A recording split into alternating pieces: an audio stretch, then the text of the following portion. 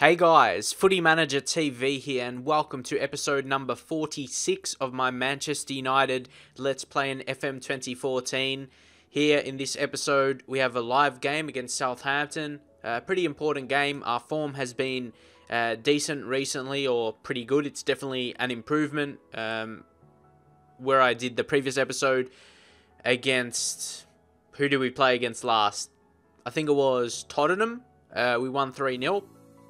And since then, we've really kicked on. Well, yeah, since that match, we've really kicked on. We've been very good defensively as well, even using attacking formation, as you know. But as you can see here, it's now the 6th of February. So that means, of course, the January transfer window has just gone through. And yeah, I'm pretty sure we didn't sell anyone, which is a bit surprising because I actually did want to.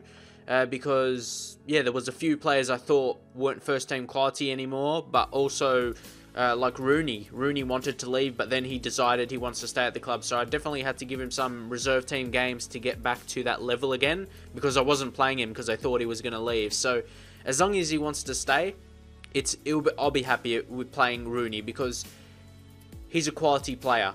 He's going to be more experienced, and maybe playing him as a central midfielder as he gets a bit older and loses his pace, he can definitely play in that kind of role. So Wayne, yeah, he's still going to be in the team for us. He's still going to be a high-quality player. He's always played well. He's scored important goals in Champions League. He won the Champions League in one of the seasons. I think it was against the Bayern Munich one. Yeah, I haven't made videos so much lately on this one, so I can't remember. But I'm sure you can go back and watch it. And Rooney's goal, yeah, he won us the Champions League. So he's still of required quality in the team. But also Danny Rose, who I did try and sell. There was interest for some teams to buy him from us, but I don't know, they only wanted a loan deal and I wanted to sell him. So for right now, he's just going to be the backup for our other main left back in, where is he? We've got three here, yeah, Jonathan Silva. He's our main one. Look at those attributes right there, really, really high attributes. He's a strong player, you can see from there. In my view, he's the best left back in the game, at least on the original game, not on the update in January. I think he's better than Luke Shaw. That's just my original opinion. I guess you have to compare with other big guys like Alaba, but he's definitely not reached that level. He's still only 21, so still time to grow. And of course, we have David Donaghy, who's a young prospect with a high potential, with that 4.5-star potential ability to be a world-class left back in the future. So we should have those positions covered. And now you can see in the league, we're first. We're definitely clearly first right now. And regardless of that, I would think people say just play a lot into the game and that. But yeah, I'm still going to do that general maybe update every single month or whatever, and then do a game because, yeah, I'm enjoying that. And of course, there was a free transfer. I've actually got 2 regen Americans for free. That's a good thing in the game. They always decide they want to leave for whatever reason. I'm not sure why. They just don't renew their contract at whatever team they are. Then you can sign them for free. So don't try and buy these guys. Just wait till their contract runs out. It's normally in a couple seasons. You see they play 2 seasons. Then you can sign them on a free transfer, and they're high quality region. So if you can scout them, yeah, definitely. Then also David Murray, he already had the work permit. He didn't need it because he's played 14 times for his country and scored 7 times, averaging a goal every 2 games for a central midfielder. Looks very good. Just put him into the under-21s because he still needs to make his way into the team, but still, he looks really good, and he's another one with good potential. I just proved that there. 4-star, potential to be a star in the league. So again, we could use more, especially with guys like Carrick may not be at the team for so much longer. So yeah, that's pretty good result. So yeah, you see Wolves there 4-1. Even Hernandez, he missed the penalty or whatever that is. 3-0 against Stoke. Pogba scoring. Pogba's actually declined. He's gone down back to 19 long shots, but he's still like a really high quality player, so no worries there. And yeah, you see all those results. They're going to be really similar. So we'll check out some messages as well. Usually in these scouting updates, I get them all the time. But sometimes, yeah, I don't really need to look at it at the minute because I like my squad how it is. I don't really need to make any signings. Like, for me, at the current minute, I need to sell players to get out of this team. Maybe like Gene Kouassi, I'll just put him back in the under-21s because he's not the high quality yet. So definitely in the off-season, I'm probably going to look to sell some players to make my team more balanced. But yeah, I'd love to have more players than less players. I'd like to have more players than not enough players. That's better than that, isn't it? Like, it's just, yeah, it's a normal thing. So against Southampton, we've got a couple of away matches in a row, so it's always important to continue winning Because if I go on slump of losing, it's happened before. I've been first before, because if you look here, we're 10 points ahead of Chelsea, but if we lose maybe a couple games, that's definitely going to put us in a not a great position. We just have to continue the form. That's the thing, and the pressure with the top teams. You have to keep winning, because if you go on a slump of losing, like in a month, if you lose like 3 games in a month in the league, you're gone. Not gone, like you're putting yourself in a really bad position. That's what it basically means. So, yeah, I'm sure you understand that. Some people say when you be a big team, it's a bit easy, but I think there's pressure, because if you don't get the results, yeah, who knows, your job may be in jeopardy, even though if you've won competitions and made your board happy previously, you have to keep doing the job. So here, you just got to make sure, we've got a lot of players here. Like some guys like Puyol may not be there next season. Smalling, I don't see he's a high quality, so he may be on the outer. Vidic, Ferdinand, a couple of older guys. So yeah, we could really look to change that up, if I'm honest. So Nyangolan, he's definitely some guy I would like to bring in. Vitinho hasn't played so amazing lately. Donaghy, I don't feel we need him, because then we can just put Belanta there and we'll just bring on Carniel. Actually, I'll bring on Smalling for now, and then I'll swap him with Carniel and bring Smalling in there. Carniel can come on a couple defending positions. He's pretty good in that kind of role. Pereira's actually playing a lot now. I love playing this region player. He's Argentinian. Look at the improving as well. Same with Carniel. I've got heaps of Argentinian talent. I'm really happy with the way they've been performing for me. Actually, Rooney, no, he needs more reserve game. I'll bring Januzaj in. Januzaj's been improving very well in training also. So, no, actually, I'm going to play Jones. I feel Jones is better than Smalling. Jones has got really good attributes. You can see showcase there, and still only 23. He's a bit younger than Smalling, so he can still increase. Pogba, I'm not sure whether to bring him on. Pogba instead of Rafinha's been good. Pereira's been... No, I'll take Pereira. And look at that attacking force. Those 2 centre mids. Rafinha and Pogba. That is so much skill right there, isn't it? And yeah, Peruzzi for Valencia.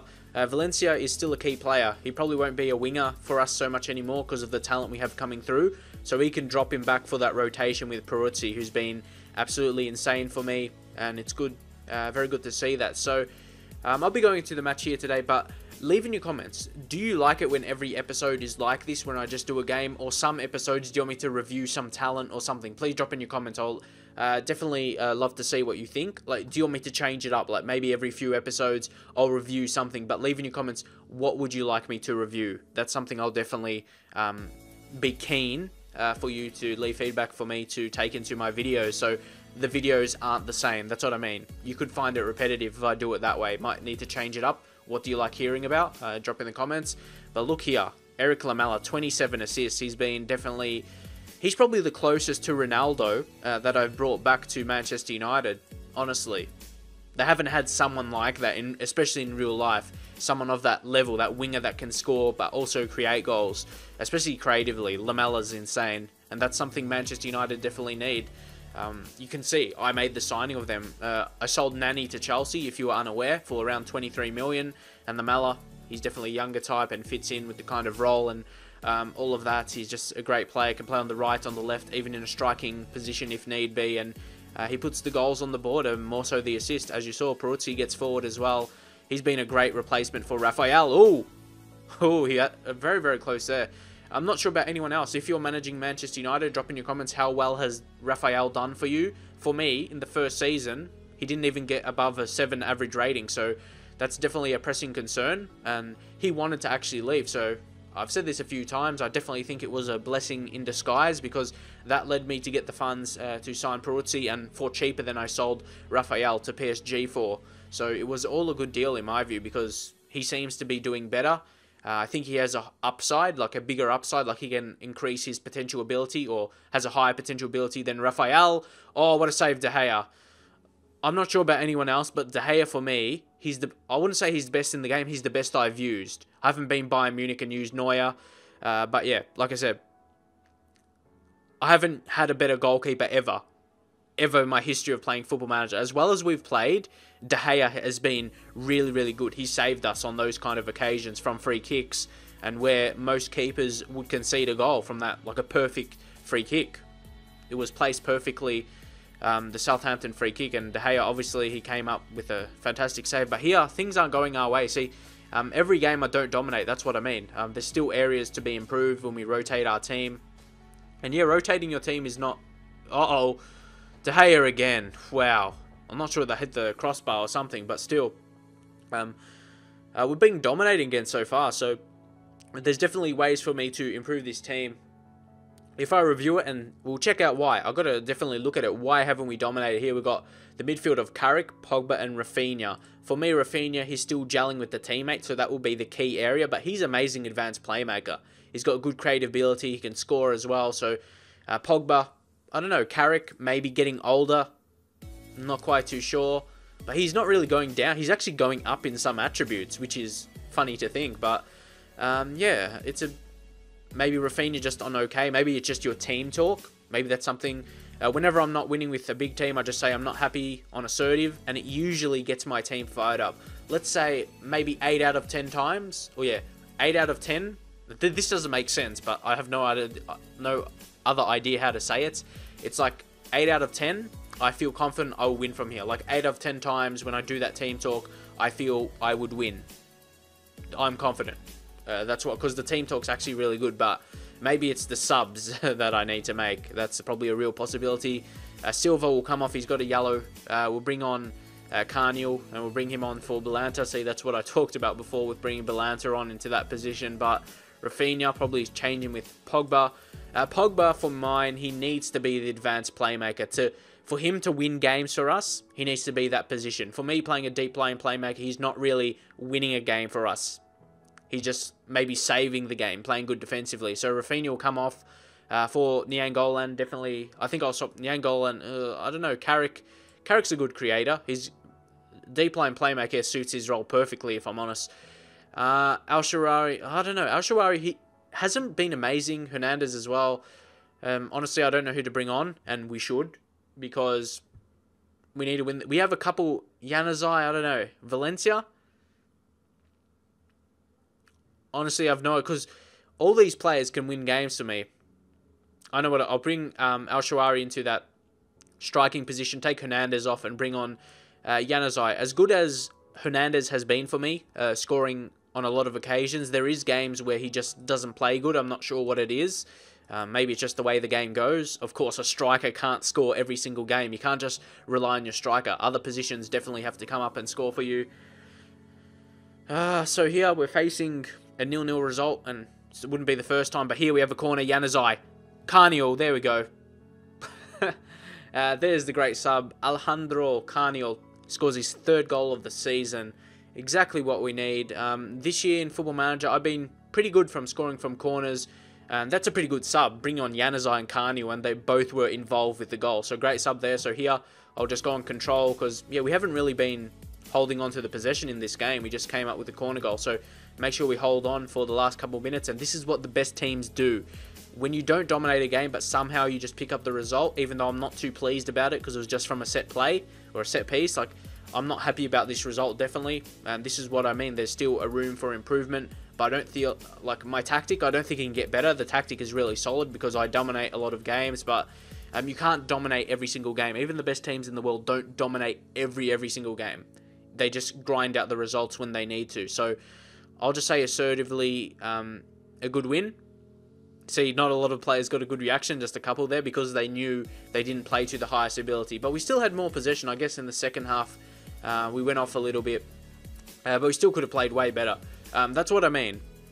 We didn't play amazing, but we had 81 passing accuracy, 56% possession. My opponent had 0 clear-cut chances in their home game.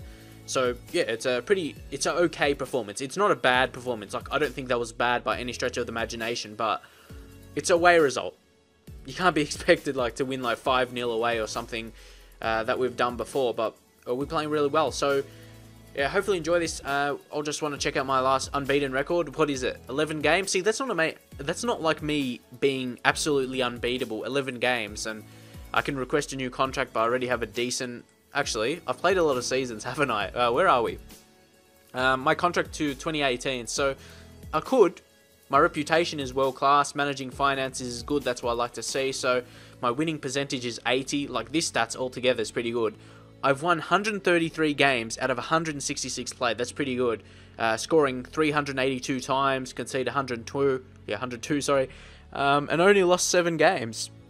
Losing 7 games out of that many, that's, like, you can't complain about that. Obviously, being a team like Manchester United, that's something you would expect, but I think I've done it on a greater height. For me, that's bigger than you would expect, especially how they've done in real life. I've managed to do really well, especially compared to David Moyes, especially in the first couple of seasons.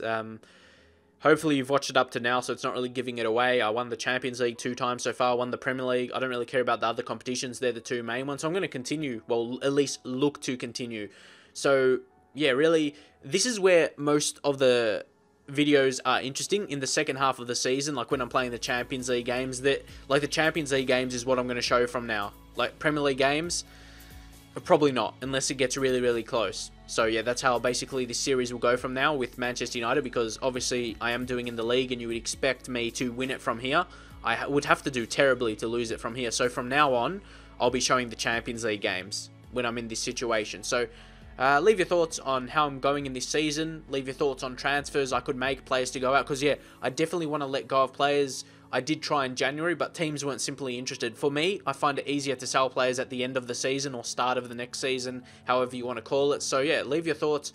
I'll just click it there, so you might want to see. And there's something I'm always reluctant to do, like guys that are coming through, like younger types, like Zaha, who's not playing, but I'm reluctant to sell him because he still could grow into a good player. That's what I mean. I'm always reluctant to sell because they could develop into a really good player. So yeah, leave your thoughts on that as well with the young players coming through. But saying that as well, that's why I did signing all these young players. Well, Zaha doesn't really fit into that, I guess, but yeah, I do that to make profit. I need to sell them, but I'm always reluctant. You never want to sell a player with high potential, but sometimes you have to do it for the balance of your team. So yeah, just leave your thoughts on everything I talked about. Maybe the next video, if people want to see it, I'll talk about more well, the next one's going to be Champions League. So I really just give you a quick review. You see under 21s, you can see here a lot of the high potential. So yeah, guys here, who do you feel I should give a chance in the first team? There's definitely the forwards. See, all the strikers, I only think one guy can make it. Because of course you only have one main striker who's going to be who'll definitely be the key player, because the other guy will be, his morale won't be good because he's not playing much. So you've got Moussa Dembele in there. You can see he's a decent player. He's got pace as well, strength, but doesn't have a really high potential. Then you've got Alberto Cherry, who's an amazing strong striker. Finishing is good. He's good in the air as well. He's currently on loan to Sevilla. He's been scoring a decent amount of goals in the games he's played on loan. So far he's been on loan in pretty good leagues, and he's been scoring at a decent pace, I guess you can say. Richario Zivkovic, but this guy could probably play a wide role. He's got pace, he can still develop a bit more, and he is still slowly developed at Real Betis. He's playing consistently 18 games this season, scored 4 times. He's looking like a really good pacey player, a bit of strength as well. So if he can continue to develop, I think there would be a place for him wide.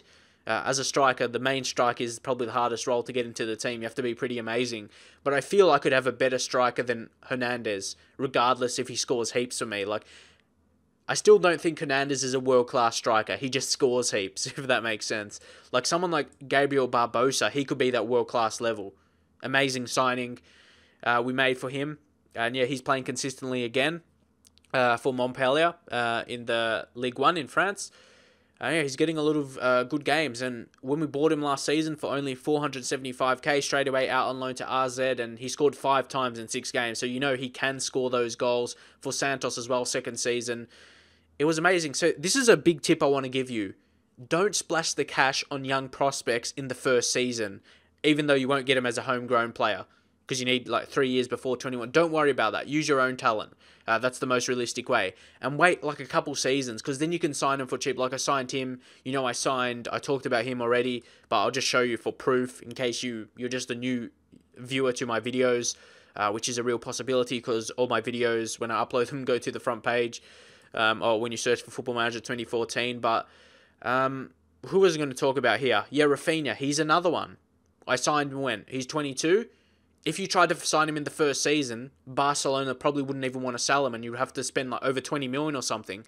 And if you wait a bit until he is a rotation player or something, you can get him for that cheap. 3.5 million, when now he's worth at 14.5 million, and he has so much potential to grow. So that's an insane signing as well. So that's a big tip for me to you.